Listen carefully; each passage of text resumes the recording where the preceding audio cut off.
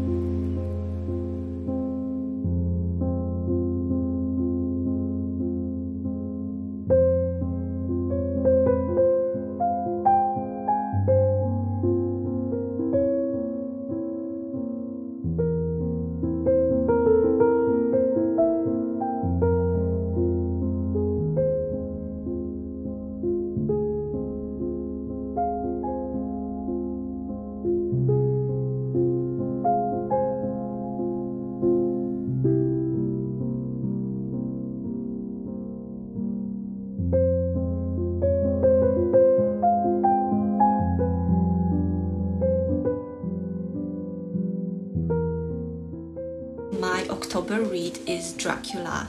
It's one of these books that everybody knows, but when I think about it, I actually don't know how this book ends. It has so many retellings. Right now, Andre and I are watching Castlevania, the anime. Of course, all of the retellings has their own storylines, so I actually don't know how the original ends. Will Count Dracula live on? Will Jonathan Harker die?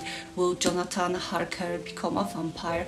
I don't know. I am really excited to read this classic. So far I am loving every page. It looks like it might become one of my favorite spooky reads alongside The Coffin Path and Woman in Black.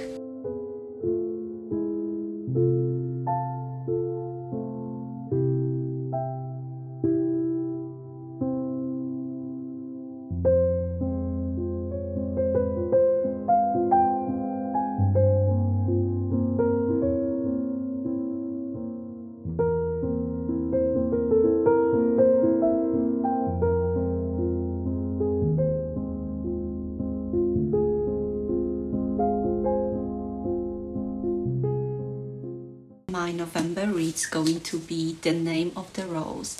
I shared how I found this book in my most recent Patreon video, Murder Mystery Mr. Darcy. It's 2 years older than me. Completely forgot about existence. The laundry behind me.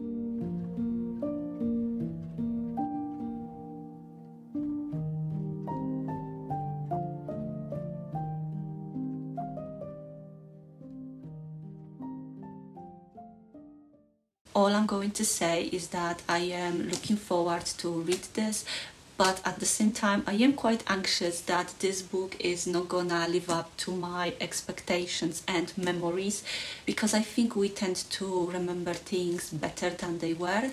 Well, we'll see. I will let you know in November.